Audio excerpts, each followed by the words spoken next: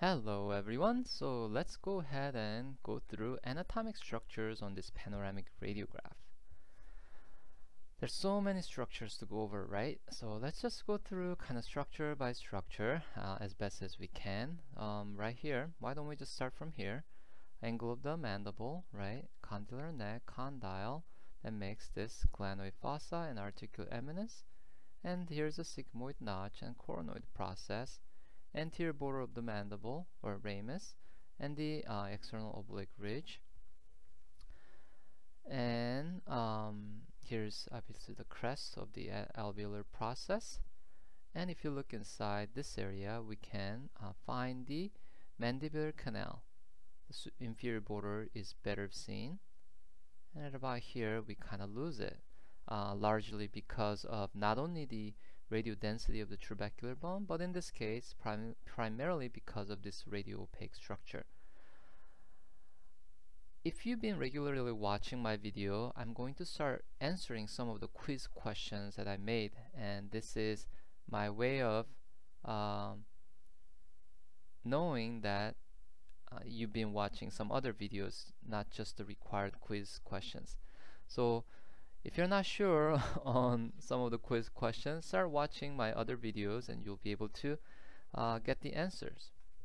In this case, this structure that we see, to some of you this may be very apparent, but some of you may not be. As a matter of fact, I have been called to clinic to find out to answer what this is for our student doctor as well as the overseeing clinician. So this one is actually hyoid process, or hyoid bone, excuse me. So this is hyoid bone. I've heard things like clavicle. I think that's very common answer. So clavicle, that's not true. This is hyoid bone, and I think most people say that because how big it appears, right? Keep in mind there could be tremendous amount of magnification depending on its location relative to the source of radiation. Yeah, let's follow through. So this is inferior cortex of the mandible. Again, angle, posterior border, neck, condyle, sigmoid notch, coronoid process, anterior border, and zygomatic external oblique ridge. And we can see very thin cortical outline of the mandibular canal. Let's now move to the maxillary area. Why don't we just start from here? So maxillary tuberosity, and obviously the crest. In between the central incisor, we're seeing nasopalatin foramen. Just above that, you can see the soft tissue outline of the nose. And in this area, where the hard palate and then the nasal septum, they all come together, you're looking at anterior nasal spine. So this is hard palate, that is hard palate, and here it is the maxillary tuberosity. So at least on this radiograph, just beneath the hard palate, or on this radiograph, I may not be speaking anatomically, here's the floor of the maxillary sinus. It appears to kind of scallop around the root apices.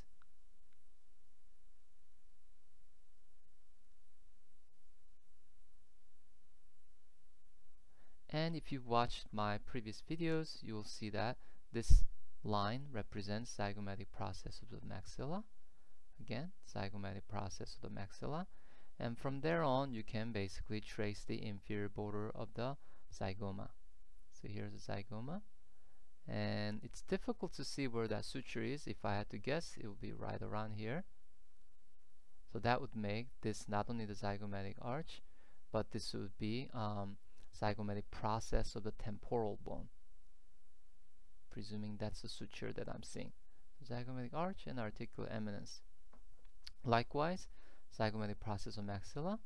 Here's the inferior border of the zygoma, and we lead into zygomatic arch and articular eminence.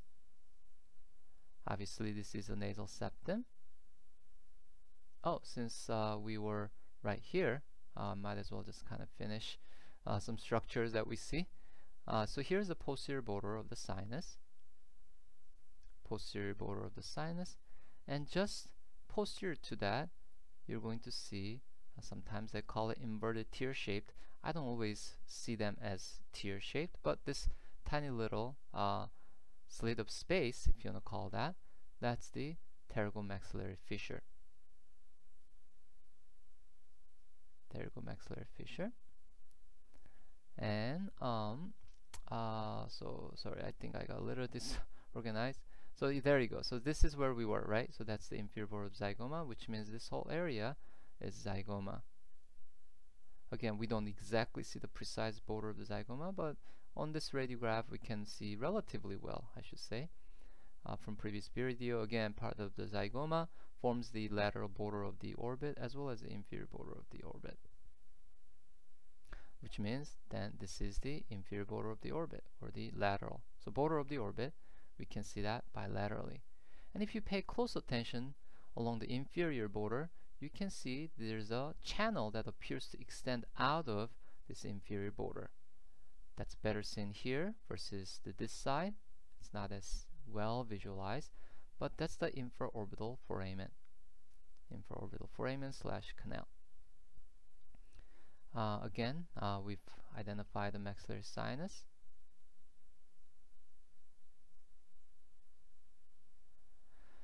A couple other things that I want to mention is that right in this maxillary sinus area, I wish I can adjust the contrast, but I'm unable to because this is a JPEG. You are seeing this somewhat linear radial opacity. Do you see that right here? That's as best as I can trace, right about here as well. I hope you see that border. Those are turbinates, in this case inferior turbinates, and if you look above, you can see another linear line that extends kind of anteroposteriorly, and those are middle turbinates. Couple more things. This may not be the best example, but typically toward the posterior end of the hard palate, so that, you know, if this is anterior nasal spine, that makes it posterior nasal spine, you're going to see kind of soft tissue that drapes downwards. Okay, so that's soft palate, which means just below that, that's the border of the tongue.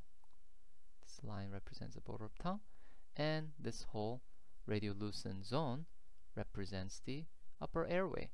And depending on how you segment the upper airway, that can be divided into nasopharynx and oropharynx, or nasopharyngeal airway and oropharyngeal airway. Alright, let's see. So we are also seeing epiglottis right here, and that structure is different from this hyoid bone. Look at the angulation, so that's epiglottis. Again, the airway, obviously the cervical spine. And let's see, I think we did a pretty good job of covering this. There's always some structures that I forget to mention, or it's better seen on other panoramic radiograph, but that's pretty good. Alright, that's it for me, and I will see you again in the next video. Take care. Well, actually, I'm going to give away one more quiz question here. So if you look right here, you may be wondering what these are. If you didn't see that, you need to do a better job of looking at structures outside of just the dentition. So that was actually the first thing that I noticed when I looked at this panoramic radiograph, because it's not commonly seen on our panoramic radiograph. Obviously, this was taken from another office outside of school, and I'm not sure what your differential is going to be, but just note that this is a very geometric circular structures that I can easily come up with any of normal anatomic structures. So I know this is not of normal anatomy, but something else that's been kind of imaged on this radiograph. So if you think about what could this be, what's going to help you is that not only the circular structure, there is a kind of linear line that extends superiorly. This border is fairly well visualized. It's kind of hard to see where that posterior border is, but I hope you can all see this linear border. Although not as well visualized, you can see that as well.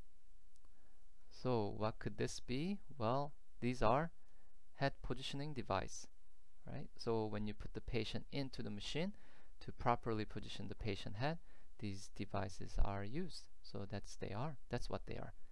All right, now that's it. Thank you very much. I hope that was helpful, and I'll see you in the next video. Take care.